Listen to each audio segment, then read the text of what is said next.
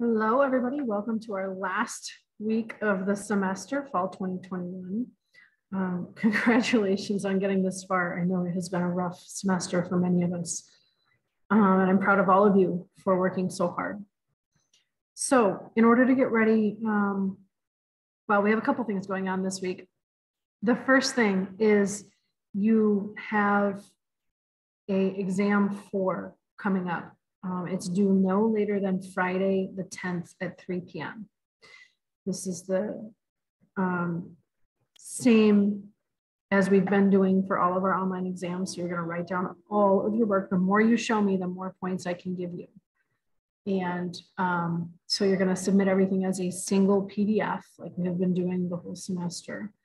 If you are still struggling with that, please come and see me sometime this week. I'm going to have extra office hours anyway to study for the final. And so I'm happy to show you how to do that.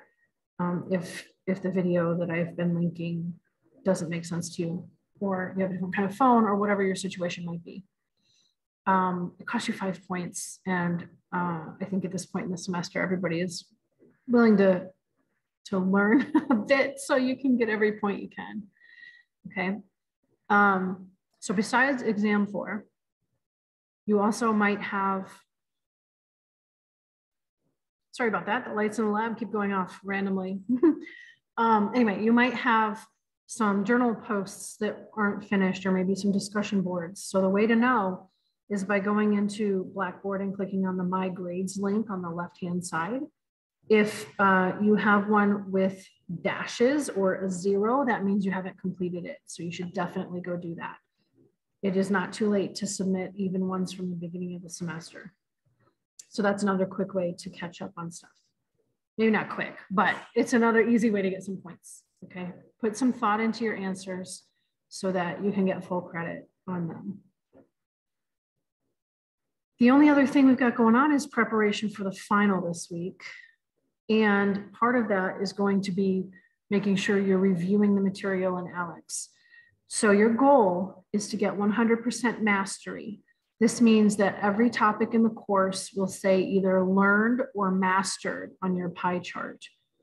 It comes up as either like a dark color on the pie graph for things you have mastered, which means you've shown again and again and again that you know how to do that kind of problem, you know what it means.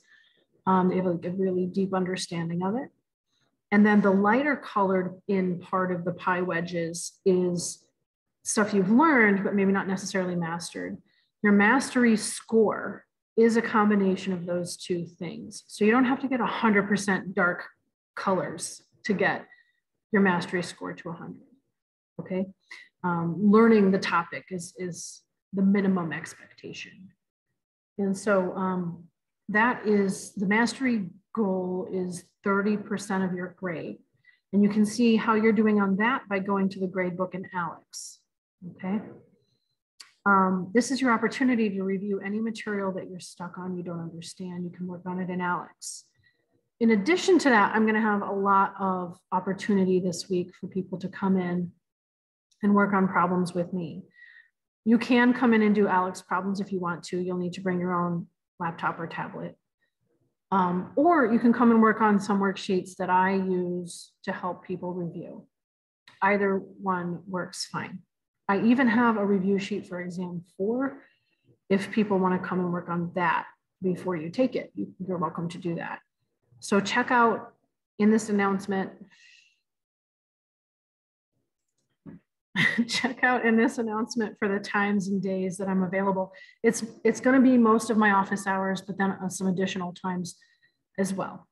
Hopefully that matches up with your schedule somewhere, and you'll get a chance to come in and touch base with me, ask questions, practice problems, that kind of stuff.